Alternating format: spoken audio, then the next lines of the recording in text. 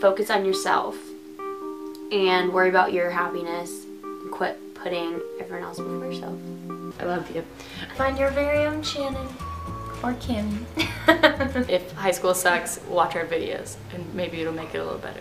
Don't stress out about who you are, because it's gonna just, you're gonna figure it out, and you're not gonna figure it out tomorrow, so there's no point in being anxious about it all the time. And you're gonna meet people that are way more accepting than you think people are in the world, I guess. Although we don't get to choose who we love and what our sexual orientation is, because we're born loving who we love, we do get to choose the label that defines us, because we pick the one that suits us best. That being said, it's completely okay for that label to change.